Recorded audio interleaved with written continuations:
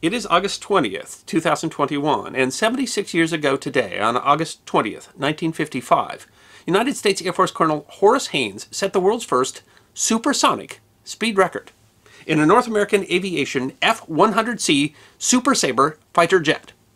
Today we are well into the era of supersonic aircraft, but supersonic aircraft are still rare, each one a marvel to both engineering and their pilots' prowess. The early aviation pioneers who challenged the terrifying sound barrier helped scientists to better understand the dynamics of superfast travel. And the history of some of these supersonic firsts deserves to be remembered. In 1929, Swiss physicist Jacob Ackert gave a lecture describing aerodynamic drag at high speeds.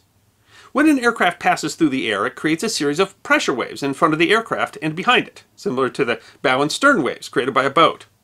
These waves travel at the speed of sound, and as the speed of the object increases, the waves are forced together or compressed because they cannot get out of each other's way quickly enough. As this occurs, the shock wave causes drag. In his lecture, Ackert noted that it would be very convenient to have a special name for the important ratio of flow speed to sound speed. He proposed calling that number a Mach number, an homage to German physicist Ernst Mach, who in 1887 had done tests on supersonic projectiles.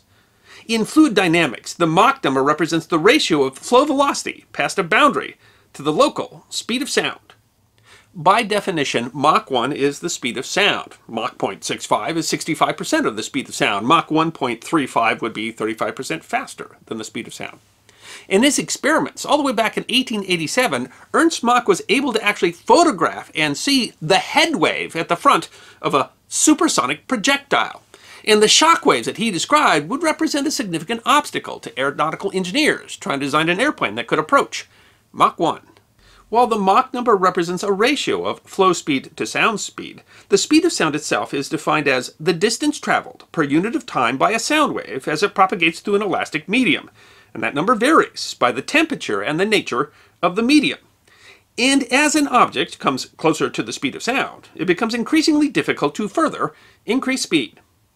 In brief, as the aircraft approaches the speed of sound, shock waves form, the same ones photographed by Ernst Mach. Those waves cause a separation or a wake in the airflow that both increases drag and makes the airflow around the aircraft unsteady. This challenge is referred to as the sound barrier, and it was once quite the technical obstacle to overcome. As an airplane approaches the sound barrier, shock waves form around it, producing both drag and disrupting airflow. And even if an engine could produce enough power to overcome the drag, the aerodynamic forces involved render the aircraft uncontrollable. The concept was largely misunderstood by the public as being a physical limit, like a literal wall, but of course it wasn't any such thing. Rockets and artillery shells exceeded the speed of sound. For manned flight, it was an issue of design.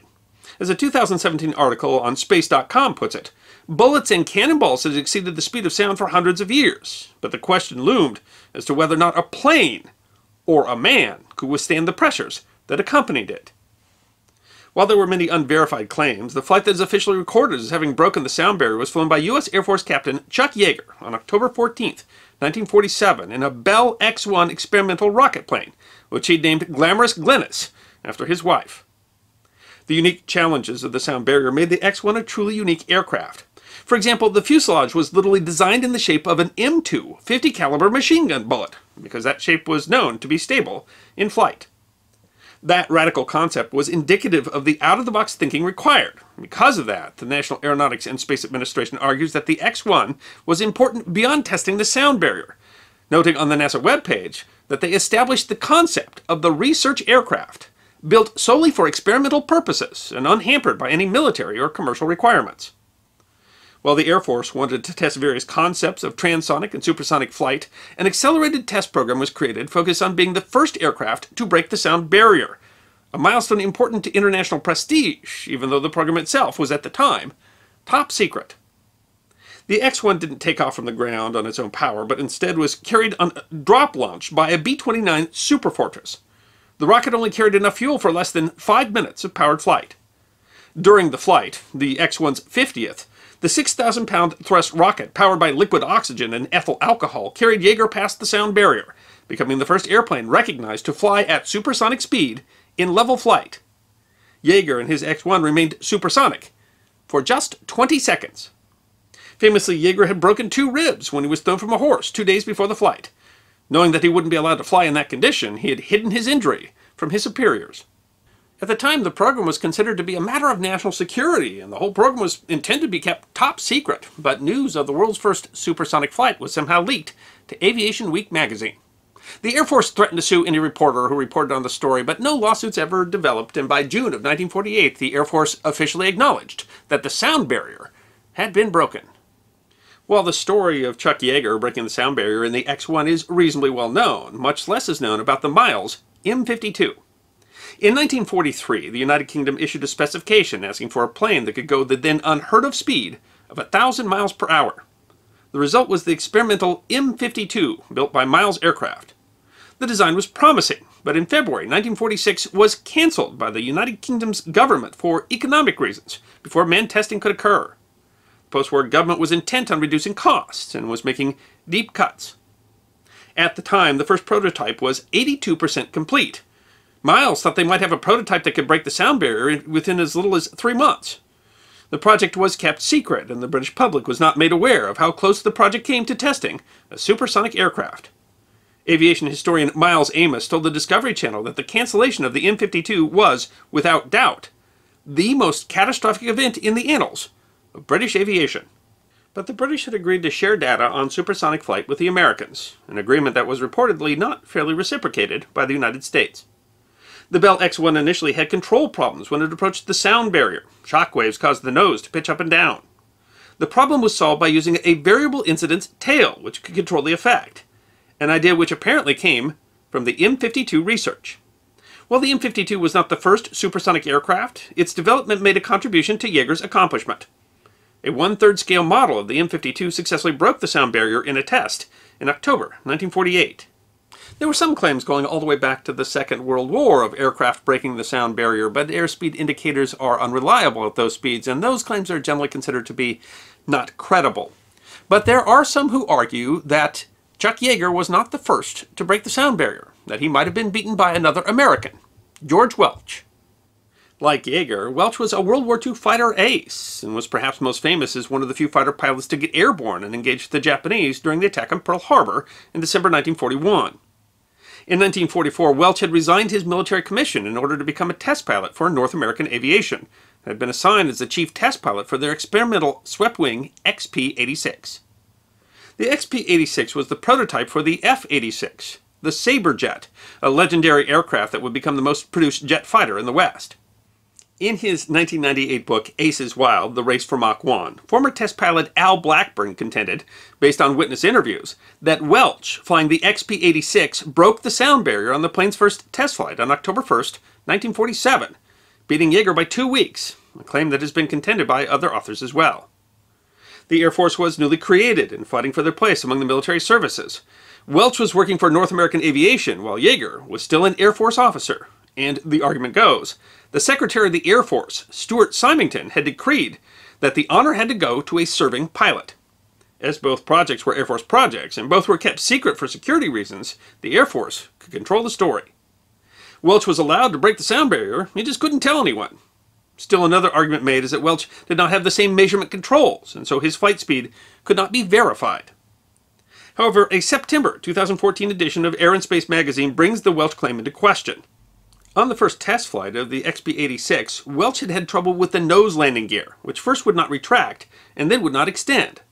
Welch managed to land safely using a deft landing maneuver that forced the gear down, but it is unlikely that the plane could have exceeded the speed of sound with the gear not fully retracted. Air and Space goes on. For the next few tests, North American decided it would be safer to fly the XP-86 with the gear locked down, creating too much drag for mock busting. The next time the aircraft flew with the gear retracted was after Yeager had taken the X-1 supersonic. Moreover, Air and Space searched all available records, was not able to find any Air Force record of the XP-86 breaking the sound barrier until April 26, 1948. For his part, George Welch does not appear to have ever publicly claimed to have broken the sound barrier ahead of Yeager.